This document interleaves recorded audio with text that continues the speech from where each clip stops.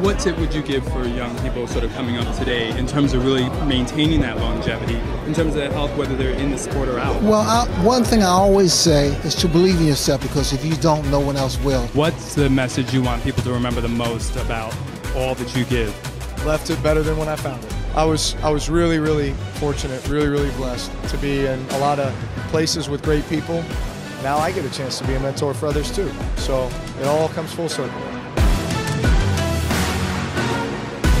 Tell us about this honor tonight and how important it is to you. As you sort of look back, you get a little better perspective. You realize that I was pretty lucky and given a lot and some opportunities. At the very least, you should try to do what you can to give back, help raise some money so that hopefully at some stage in the not too distant future, you can eradicate something like cancer.